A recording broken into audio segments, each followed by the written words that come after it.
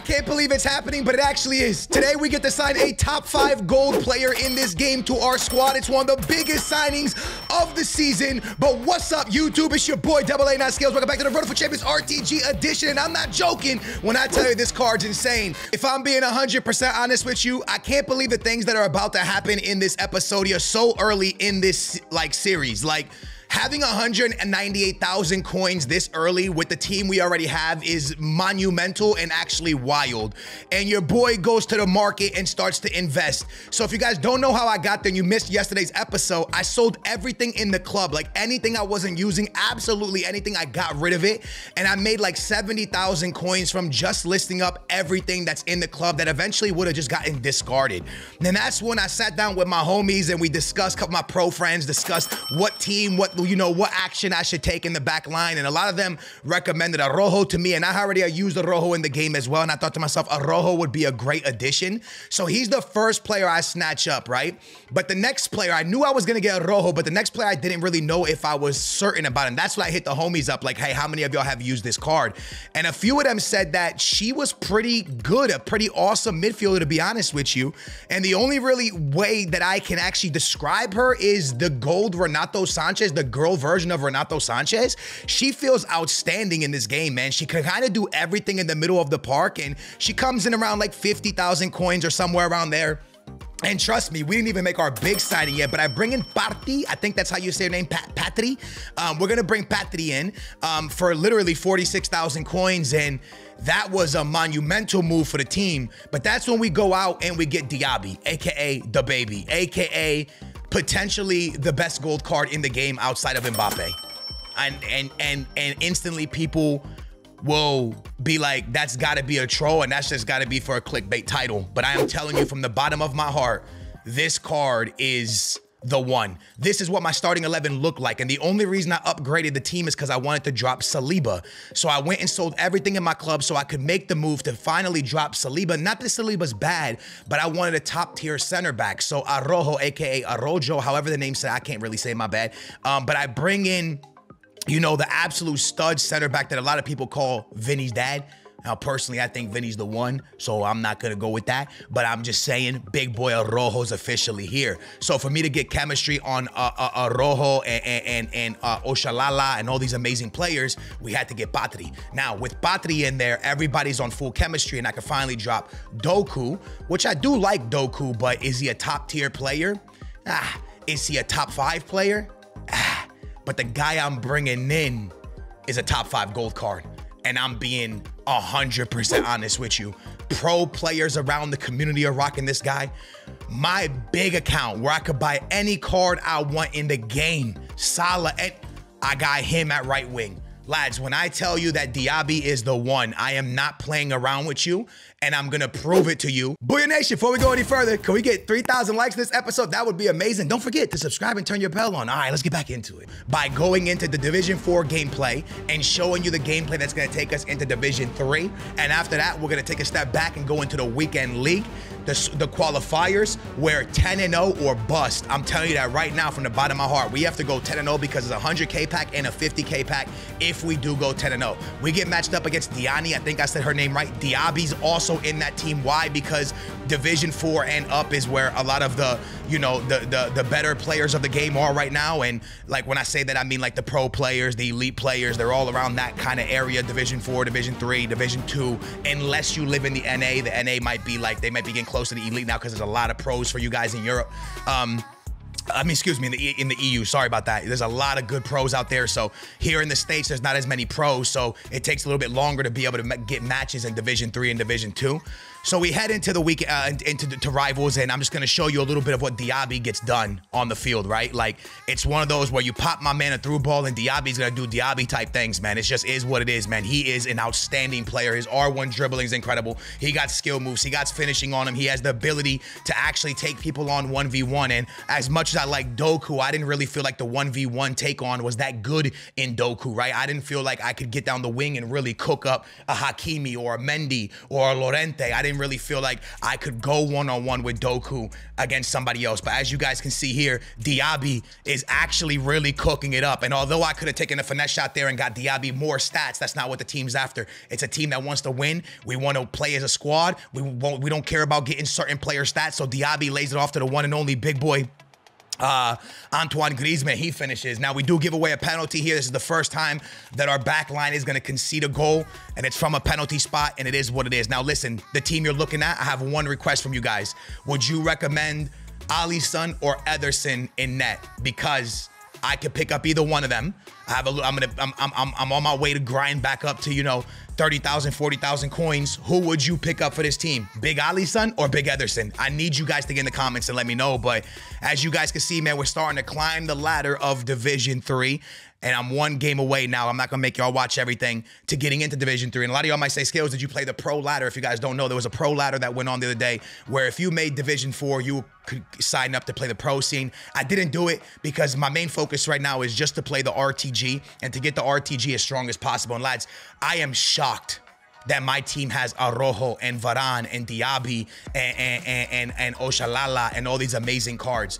But when I tell you, lads, that I have been grinding this game like I've never grinded an RTG. I know you might have watched FIFA 17's RTG and all that stuff, and we did bits on those games. But this game, I've never, ever grinded a game where I have no objectives left to do. There's no SBCs left to do. There's nothing. Like, usually when I get on the RTG, I play drafts and then I get myself to Division 1 as quickly as possible. But this time I took my time. I did SPCs. I went into squad battles and I did objectives. I didn't really play for top 200 like I usually do. Instead of playing for top 200 squad battles, I said, how can I play squad battles to get elite and at the same time bang out a bunch of objectives for 50Ks and 100K packs? I did that. I try to use my time wisely, and yes, because of that, we didn't get top 200 squad battles, but what I did do was turn around and get a bunch of 50K packs, 100K packs, and all the objectives done. So this year, I kind of wanted to move smarter. I wanted to not work harder, but work smarter, but at the same time, understand and learn the game as quickly as possible. And I can finally come to you and look at you and say, you know what? I think I understand this game now. I think I'm starting to get it. Like, I really think I'm starting to understand this game. I'm winning almost every draft we go into. I'm cruising through divisions. We're going to play weekend league in a little bit, and that was just absolutely fun. We're going to play some qualifiers. I had a blast in there, but it's just one of those things where, lads, the team is really, really cooking. Everyone is playing well. Having Araujo, I suck with his name, I'm sorry, in the back has just absolutely transformed everything, yeah? And him and Varane together, honestly, I just want to be honest with you. I think it's a copy and paste card, and they just changed the picture. Araujo and my boy Varane are identical. They're the same card, only different. Like, honestly, they're just in different leagues. They play exactly the same. They're both amazing. I love them. And now we're into Division 3, and I know a lot of y'all be like, hey, are you gonna grind to Division 2? I looked at the reward difference between Division 3 and Division 2, and I felt that that wasn't the smartest thing to do because the rewards are not that much better. So I'm just gonna take my time instead and head myself into drafts and into weekend league, because if I can win 10 in a row, if I can go 10-0 here, we can get a 100K pack. And if I can get a 100K pack, that could be an icon, that could be something huge. So instead of wasting my time in Division 2, like I said, work smarter, man, not harder, man.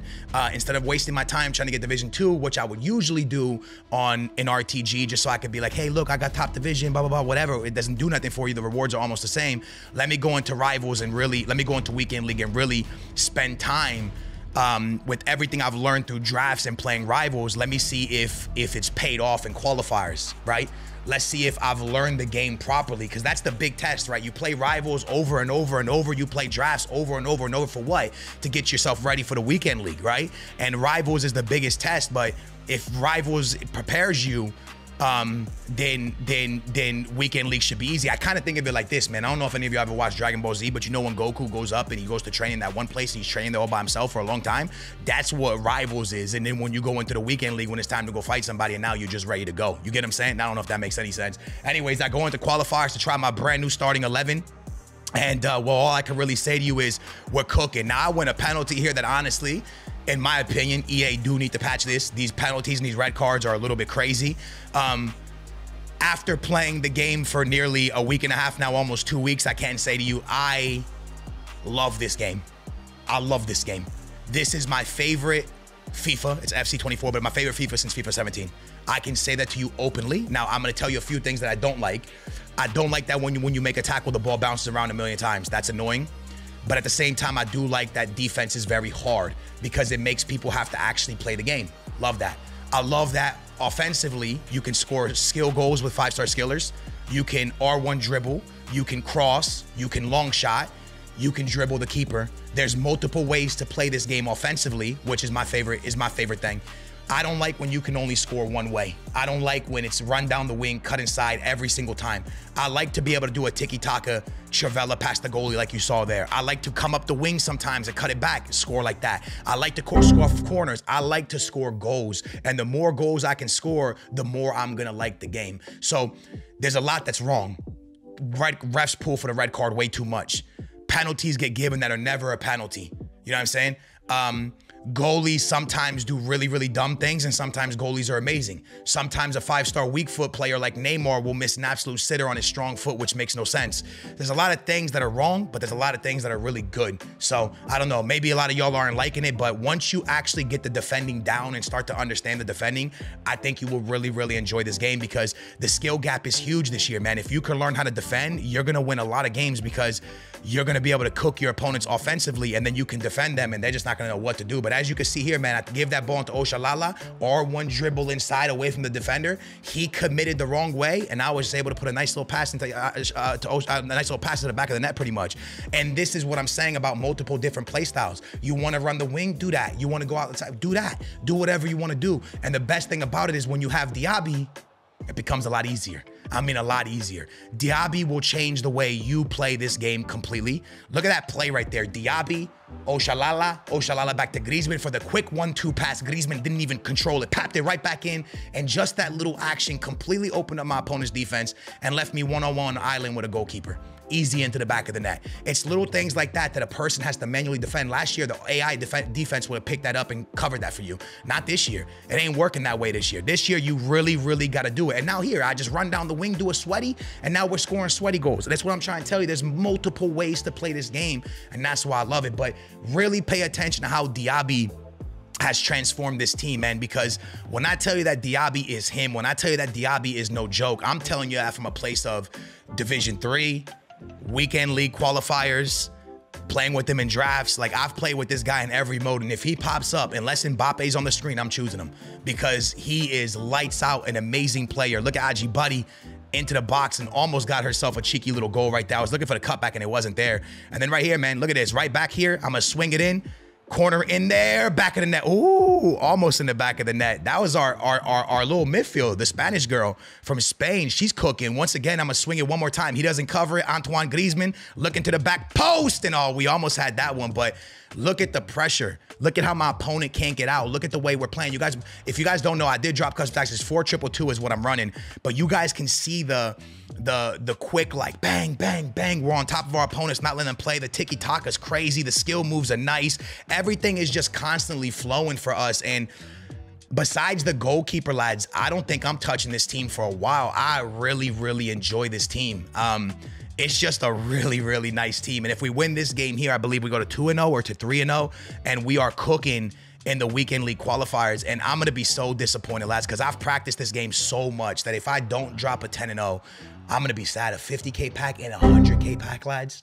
Like, that's huge. And I know we might not get nothing from it, but I always tell you, create your own luck, right? Create your own luck, because we might not get nothing out of it, but at least we give ourselves the possibility with a 50K pack and a 100K pack if we can go 10-0. Anyways, we're 2-0 now with 8 more games remaining, and I'm not going to give you every single game in this episode of qualifiers. I'm not gonna put you through that, but I will have some more of the gameplay tomorrow, and hopefully I can actually drop the full 10-0. But we get matched in our 3rd game against my boy Rudiger. This guy's a really nice team. Rudiger Henson, that girl is crazy. He has an unbelievable skill in the winger. I saw her and I thought to myself, I'm scared. She's gonna barbecue chicken me, and here she goes already. And then my boy Varane needs to do something, can't get there. Varane. We're all defense is in shambles, Arrojo's in shambles, everybody's in shambles. But Varane comes and bails me out with a beautiful play. And now watch Diaby go to work. Oshalala stays with it. Diaby's on the run. Let me send him. Diaby going against the defender who's on him. It's the German defender. Diaby in there. It's strong. It's strong. It's the strongest. It's too strong, to be honest with you. Rojo almost got that interception, but here comes my opponent once again on the offense. Nice play defensively. We clamp it up beautifully, but I clear the ball poorly. That is something you have to be very careful with this game. He has a chance here with the unbelievable Henson, but my boy Kevin De Bruyne doing the best impression of Conte at defensive mid. And once again, with Ajibadi, I give the ball away. Kevin De Bruyne can't intercept this one. He turns it to Conte. He turns back into Conte. Kevin De Bruyne holding onto the ball, looks up the field, finds Ajibadi coming down the way. I know I said her name completely wrong. Cuts inside. Griezmann, lay off to Oshalala into the back of the net. And just like that, bang, bang, bang. From getting pressed to breaking out of the press to forcing the rage quit to going 3-0 and to us looking like maybe, just maybe, we could drop a 10-0. And trust me, lads, if we drop a 10-0 in the first qualifiers, that will be the biggest thing possible for our RTG. And I'm going to do my absolute best, Booyah Nation, to get it done. Hey, if you guys enjoyed this episode, smash that thumbs up, make sure to subscribe, turn your bell on. I appreciate y'all being here. And I will catch you guys back here tomorrow to see if we go 10-0 and if we get something dope out of our 100K pack. But first, we got to go 10-0. Let's not get excited. Thanks for watching. Booyah. We out of here.